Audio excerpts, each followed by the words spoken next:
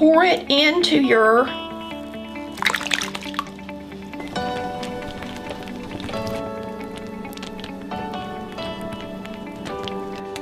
don't that look good?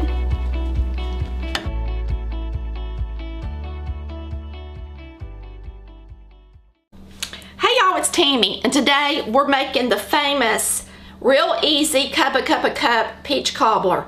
The only difference that we do, Chris thinks it's too much crust because it dries out the peaches a little bit too much. So we use 3/4 of a cup, 3/4 of a cup. You're gonna see what I mean by this. First, you're gonna melt 3/4 of a stick of butter in your dish. Now you can use the whole stick if you want to. All right, now you're going to use 3/4 of a cup of flour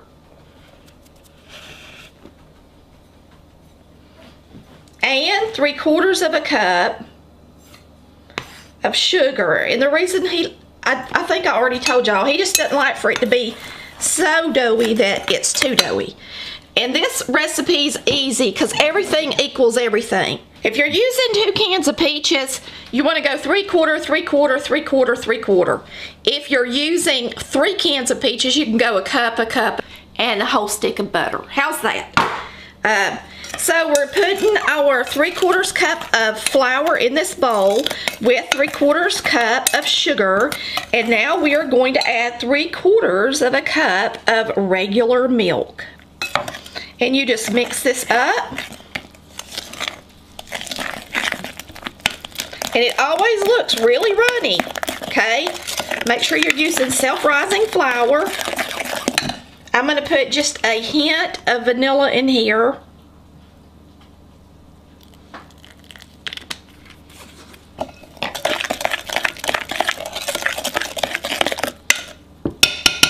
And that doesn't look like it would make a cobbler, but it does. So what you're going to do is you're gonna take your mixture and you're going to pour it into your dish. Okay, after you pour your batter down in there, then you're going to pour 2 cans of peaches in here. I'm going to sprinkle cinnamon on ours. You don't have to, but we like it. And I'm going to sprinkle nutmeg on it because we like that as well.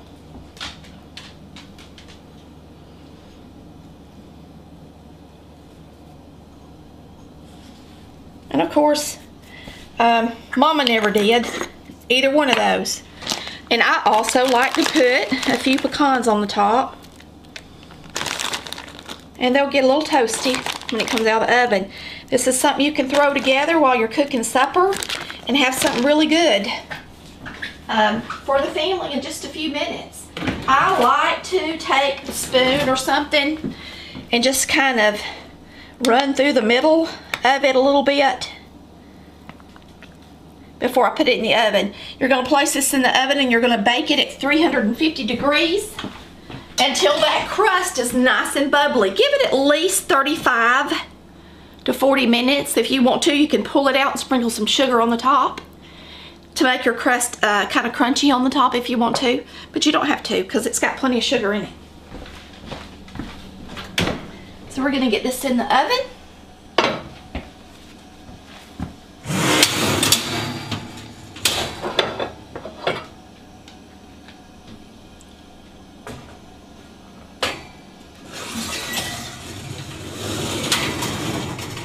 We'll see you in a few minutes with our delicious peach cobbler.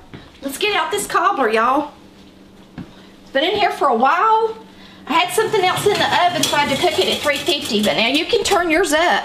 But the good thing about cooking it at 350 for about an hour is it gets nice and gooey-ooey. And it gives the breading a long time to cook.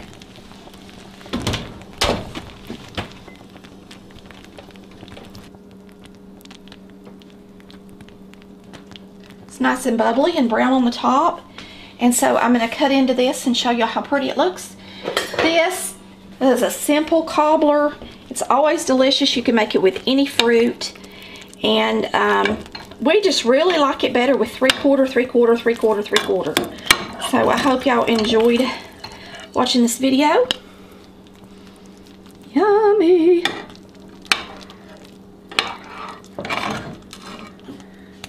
Don't that look good?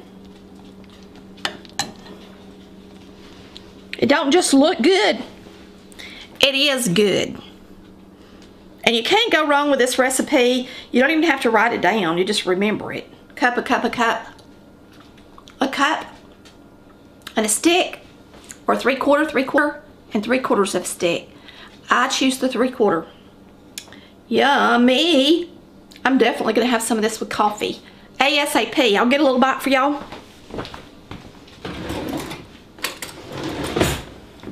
But you can tell it's nice and it's got a nice thick. It's nice and thick and creamy. Got good breading. You got the soft breading underneath and the crunchy breading on the top.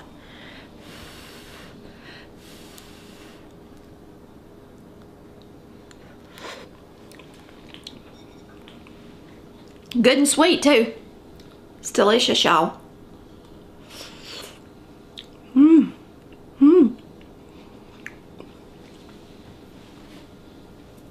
So if you're making this while you're making supper, go ahead and turn the oven up to 375 to 400 degrees so that you can get it out in time and you can have it ready when you get finished eating to have dessert.